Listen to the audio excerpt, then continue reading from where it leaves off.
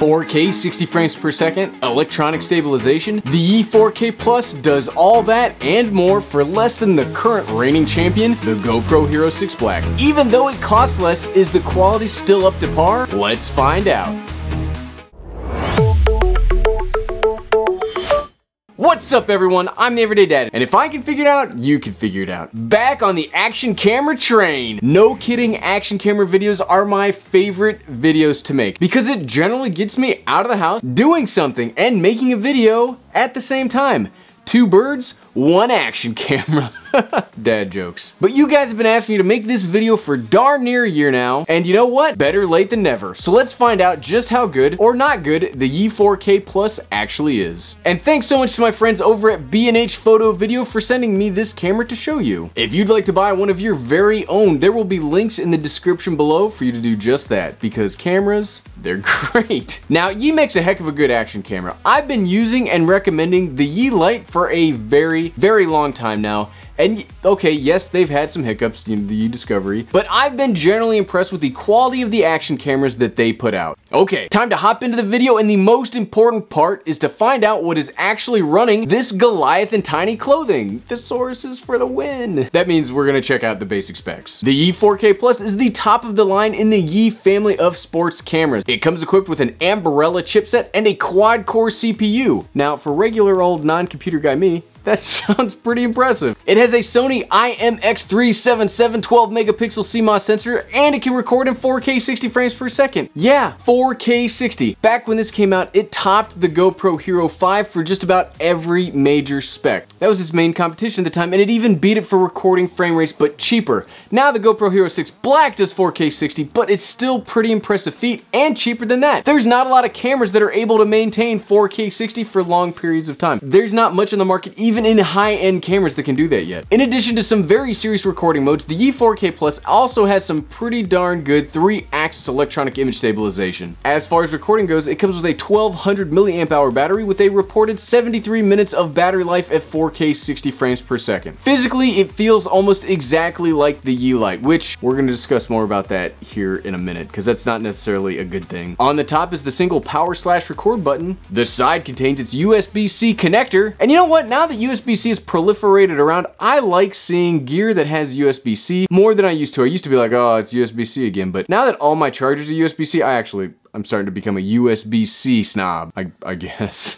Bottom has the 1/4-inch tripod mount, and the back has the ever popular, well, for me at least, 2.2-inch touchscreen. But when you get right down to it, there's only one way to separate the real action cameras from the in-action cameras. Man, lots of dad jokes today. And that's to see how many of the pillars of action are holding it up. First up, ease of use. Simple. I like my camera gear simple. And when it comes to all sorts of camera gear, the easiest way to simplify the user experience is to include some kind of touchscreen. You know, act like it's 2018, Sony. And thankfully, the E4K Plus has the standard Yi touchscreen and menu system. You can easily access all of the features, functions, and modes straight from the back of the camera. The touchscreen is very responsive and intuitive to navigate, but that's not all. Well, that is kind of all. But another benefit to adding these screens to the back of the action camera is you can also see what the camera sees. Old school action cameras just, you know, you kind of pointed it at the thing you kind of wanted to see, but you didn't really know if you were getting it. But with this, you can actually see what is recording. Now, what I like is the Yi action cameras are really second only to GoPro in the ease of use. I'm a huge fan of the GoPro operating system. But there is a negative when it comes to ease of use, and this thing is finicky when it comes to SD cards. Now, I'm a big fan of Samsung micro SD cards because they work just as well, but they're generally cheaper when I go try to find them on Amazon. But I could not get the E4K Plus to recognize a single one of my SD cards, and I had to go out and buy a SanDisk. Sure, you know, it worked fine once I got the SanDisk in there, but if you're also on Team Samsung SD card, you're gonna have to keep that in mind. They're not really gonna work too well. Next up, durability. Okay, here's a pretty big ding against the E4K Plus. We mentioned this earlier, but it feels almost exactly like the Yi Lite.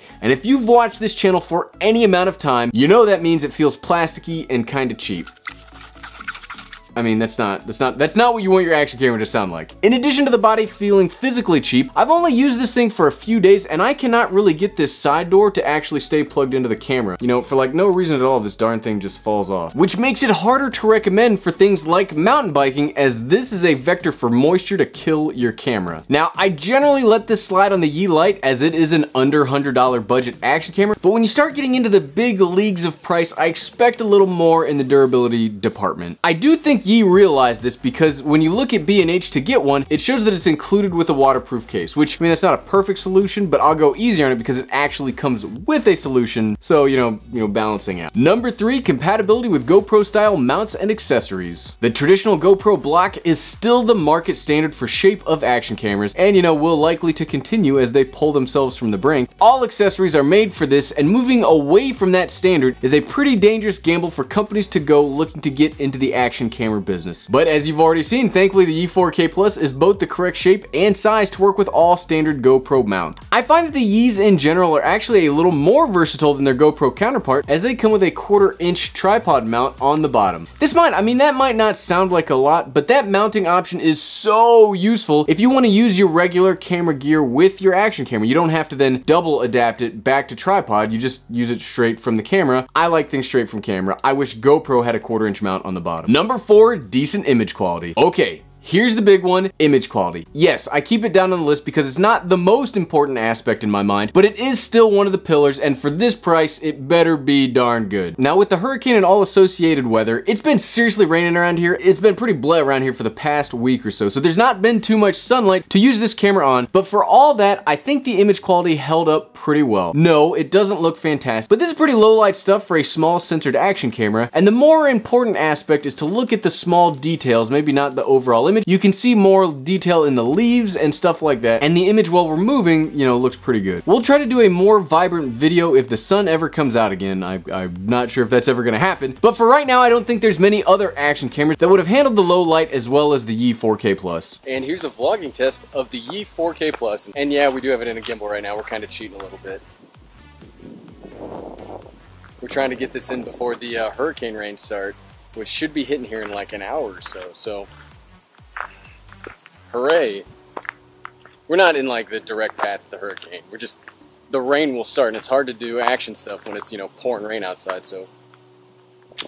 Number 5, and my personal favorite, stabilization. Here's where we come to what sets the okay action cameras apart from the amazing ones. Stabilization is something that bigger cameras are starting to incorporate more of, but I personally think that action cameras are the ones that benefit from it the most. Think about it. Action cameras are generally used when subjects are either moving around a lot or doing something cool, and sometimes gimbals just aren't very practical. And I'm happy to say that the stabilization on the Yi 4K Plus is actually pretty good. Now, I don't think it does as good as the Hero 6 Black, and you know what? We'll find out for sure on Friday. But for a camera at this price point, I think it works perfectly well. So what, right? So should you go out and get a Yi 4K Plus? If you are looking to start shooting in 4K 60 frames per second and don't want to get a GoPro, or you want to get one of the most budget-friendly 4K 60 frames per second cameras out there, I would absolutely say get the Yi 4K Plus. It's well priced, has great features, and works, you know, pretty darn well, so long as you don't use Samsung SD cards.